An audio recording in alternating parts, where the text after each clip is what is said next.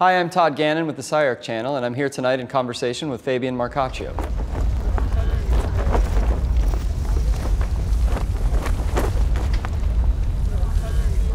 Fabian is a painter based in New York City. He came to prominence in the art world in the 1990s for his aggressive manipulations of the painted surface, and I think even more so for the canny reimaginations that he did of major debates of 20th century art discourse. In his early paintings, the paint seems to not be very comfortable on the canvas, you might say. The canvas leaps off the walls, the stretcher bars twist free, and even the walls pucker and morph into new configurations.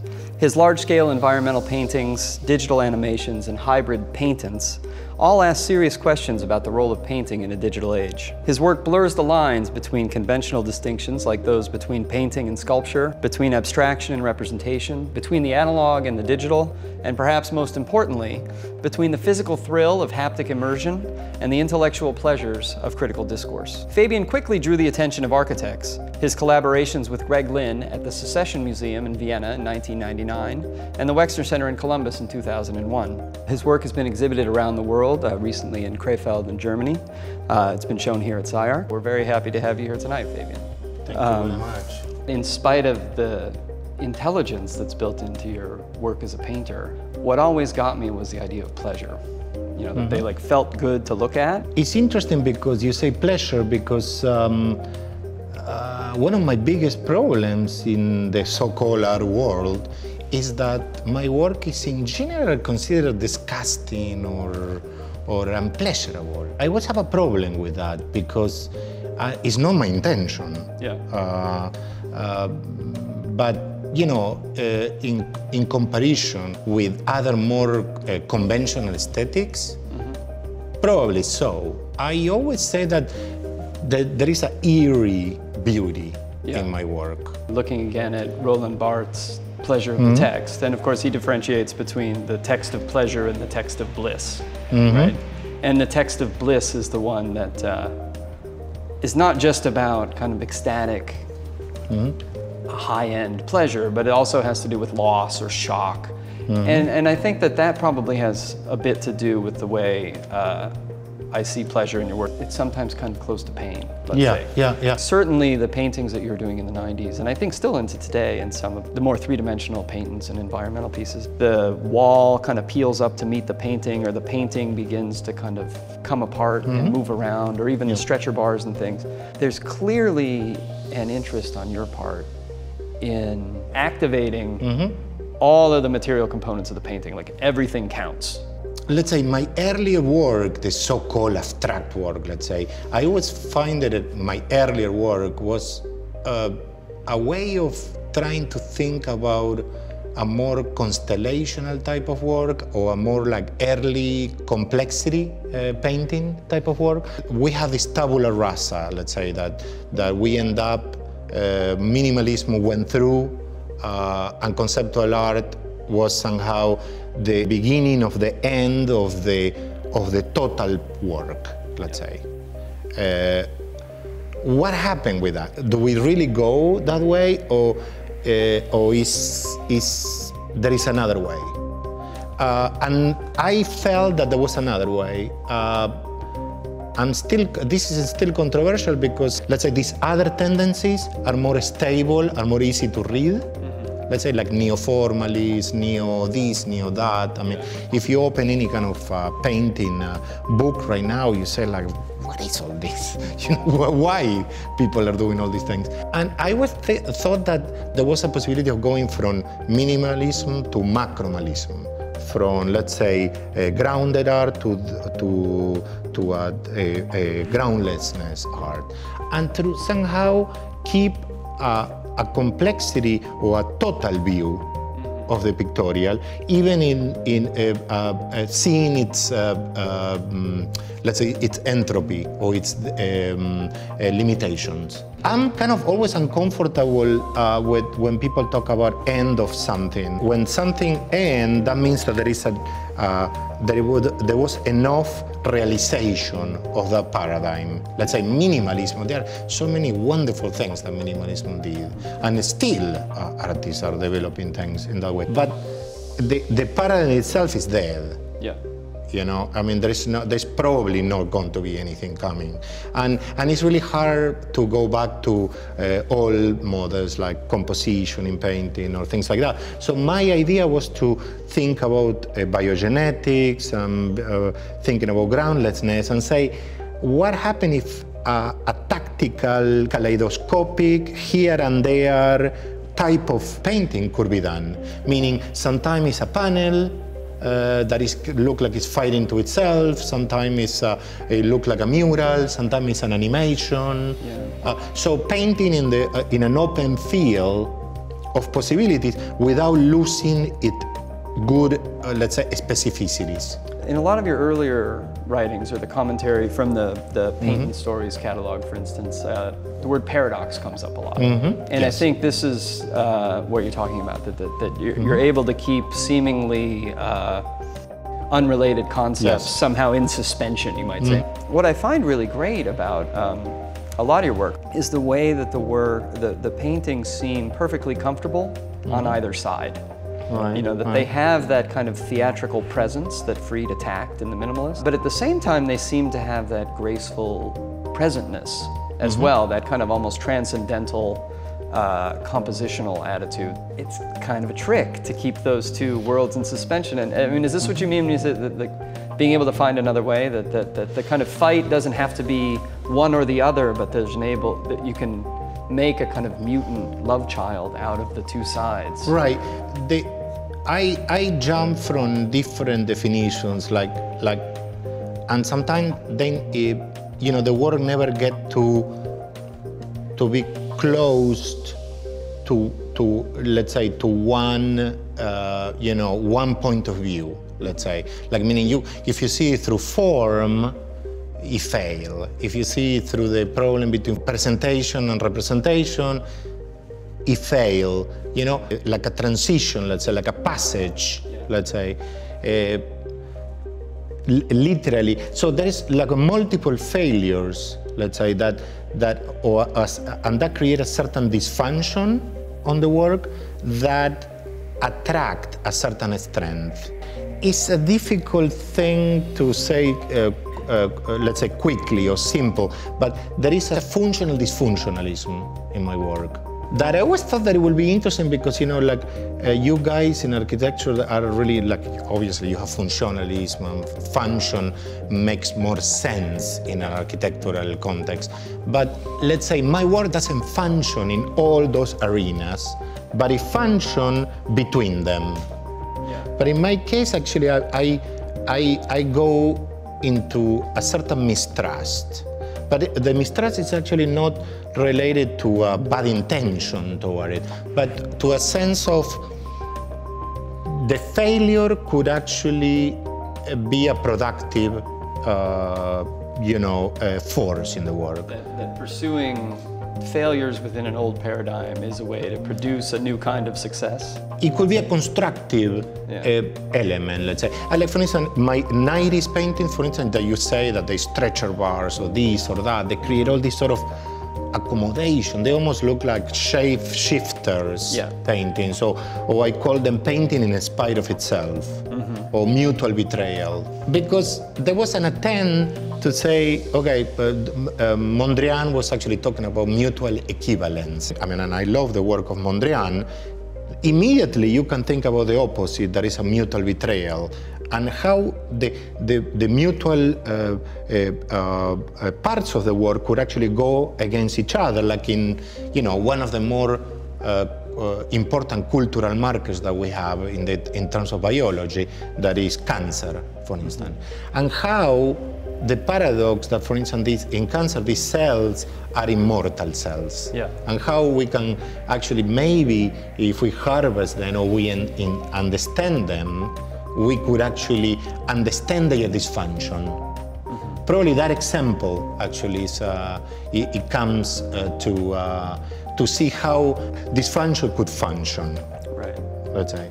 And so it seems that the dysfunction that you pursue in the work is often, it's helped, let's say, by confiscating skills or possibilities from other fields, whether it be digital technology, which I think gives you that scale effect, but viscerally, right? So when you stand in front of a painting and you feel like you're looking at the canvas from the size of a gnat or something. Yeah, I mean, and there is actually almost like a logical, when I was talking about the bombardment of the genes in like my early 90s work, I was looking a lot about biogenetics, the early the state of biogenetics, and then the codification of the genome, and like how that interior collage or interior impact, let's say, could be actually an interesting model to think about altered painting. I was thinking more about the idea of making a type of painting that will be in constant paradox with itself. Yeah. Like, for instance, you will see literally things that don't happen in painting. Not because of gravity, not because of, all kinds of issues. Let's say a painting making love with a wall through an umbilical cord, enter into a nervous system, a pictorial nervous system, or painting eclipsing, or painting, attacking the wall. All those kinds of things were actually how to make this functional or painting attacking itself as a productive force. Everything that you're describing seems to have to do with pursuing an almost Clement Greenberg kind of self-criticism of the material fact of the painting. Definitely it's not about illustration. My work is never about illustration. It's more about structural models, let's say, and how, pictorial models dialogue with scientific model, political science model. Let's say in the advent of photography and film and all that, painting started having a kind of complex of inferiority, let's say, and it went all the way to realize itself into minimalism, into a really like almost narrow stage, let's say. So when I talk about cancer or biology or biogenetics, they're actually more like models to echo, in a way. So I think that I believe in the dialogue between models, let's say linguistic models, pictorial models. I find that painting is part of a kind of more wet and more kind of more sordid type of paradigm. But painters have this sort of alchemy, a wet culture. It's almost like if you think that, let's say you have the linguistic, let's say the phonetic, the sounds that come in our mouth and the writing text, that is aerial. The pictorial thinking is more like, there is no distance to the material. I would say that my work is actually more like a way that you enter the body through biogenetics and you alter painting inside the de Kooning. The pictorial is always multidimensional. Right. That's why my work, you can have a panel, or a panel went that way, or sometimes it crossed a building like a frozen movie, or sometimes it's an animation, or sometimes it's, again, there are different, let's say, renderings or territorializations of painting. So it's multidimensional. And let's talk about that specific to architecture. I mean, so we know you've collaborated with Greg on a couple of things. You've collaborated with Mies. We're sitting in his chairs now. Well, and I wonder about that. I mean, do you see the relationship between painting and architecture as similarly disruptive in the way that, say, the digital disrupts painting, or that the kind of silicone disrupts the colors that you use? Well, when I met, Greg Lynn. He was a teacher in Columbia University during the 90s, and my wife, Galia Solomonov, was a student, not of Greg actually, but of Stan Allen. But I started visiting the Columbia University. That was somehow almost the laboratory, the digital laboratory.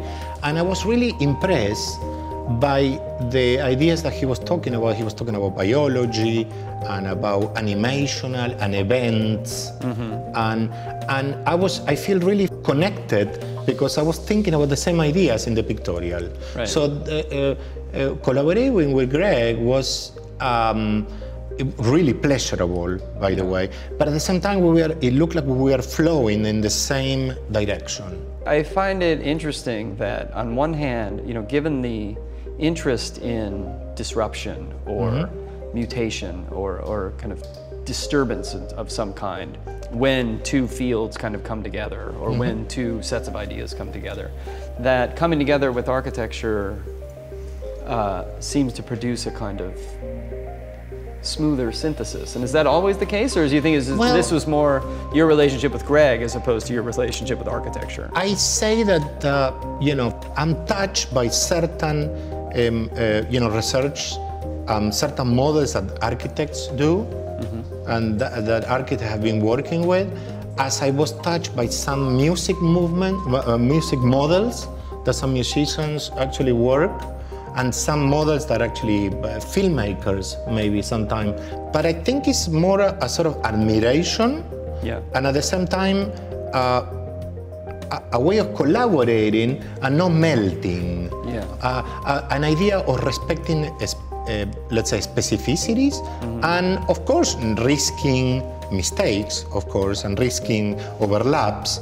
But my relation with Greg was always well, you are actually acting more like an architect. Well, I'm sorry. Well, I'm acting more like a painter. Well, I'm sorry. So it was almost like a let it be, It was, we presented, and there was a lot of calculation, but at the same time, let's say, a lot of strategy, but at the same time, a lot of tactical maneuvers. My father was a contractor.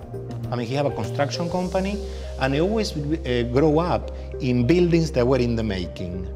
So my feeling is always been in a construction site. So whenever I go into a construction site and I see the whole process of thinking toward and being in the process of the construction is already like almost like feel like home, or like the materialization of let's say certain ideas into material. I actually connect to Hernan, for instance, is kind of interesting because we connect, I think, in a pretty carnal way. It's really interesting because I met him in Columbia University too, and I was always interested about his visceral approach. I want to return to this idea of the visceral, because I think this is a big deal in your work, and I think this maybe helps to relate it back to some of the things that Hernan does as well. When the work shifts into a kind of realism, and there's the carnality is in the USA stories, for instance, the carnality has to do with fairly gruesome current events. And what I realized was that the kind of pleasure that I always felt when I would encounter one of your paintings in a gallery, all of the elements were still there. But when I also know that it's the kind of Columbine shooters that are somehow in the DNA as well, it's revolting in a way. It's not unrelated to, I think, some of the stuff that Hernan is doing with the cows and the skins and the butchery and things. And I wonder about it. I mean, is that an intentional move to kind of change the register? If you see my work, again, I don't think that my early work, like let's say the alter genetic of painting, I always felt like there was animational work. It was almost like taking the tissues of painting and rerun them in and I never saw them actually. They're more like figurative ghosts, the painting. It's almost like you're trying to say, okay, painting is no longer with us. Then what do you have? The body, the dead body, or you got the ghost? And they're ghost paintings pretty much. And they are ghosts of figurative paintings, really. They are ghosts of the absence of, or the impossibility of iconography, let's say.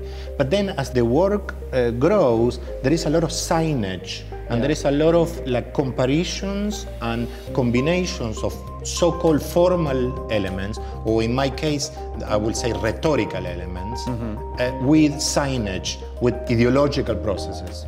Let's say like a typical painting of the 90s was actually a tent, I call it tent paintings, because they would look like a little bit like advertising or a pancarta, you know? And they have this sort of more like a kind of, what is this, a political pancart? Or like a banner or an advertising. Or a tent. It is the advertising of ghost painting, let's say, Yeah. or is somehow, okay, painting could not be grounded because it was already grounded, so why not to run, let's say, a painting that is almost like an X-ray of painting.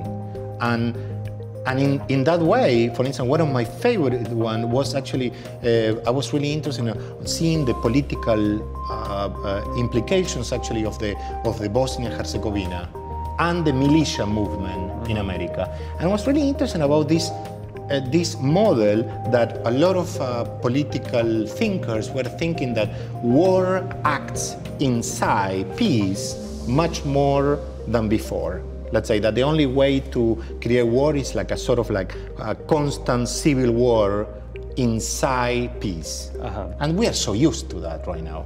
Again, like when we talked early on, those pieces are actually not really abstract pieces, but are actually more like some kind of mapping of ideological and formal processes. And to me, those were representation, one of the only ways of representing and keeping, let's say, analytical ideas in painting and somehow analyzing the present, you know, instead of like you do a documentary or that.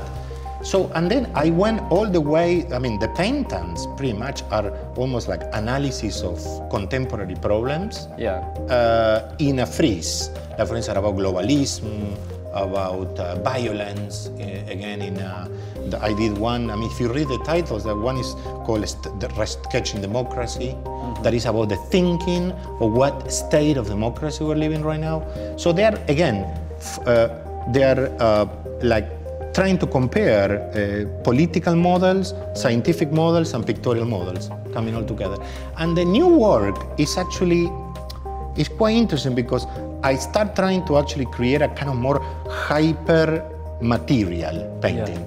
Because I was going so much high into painting that I want to come down a little bit, so you just get a little bit lower, you know? Because I was too high, and the whole world was becoming virtual, let's say. So I say, I'm going to do the opposite. I'm going to try to territorialize again. And that was the moment actually when three-dimensional printing started.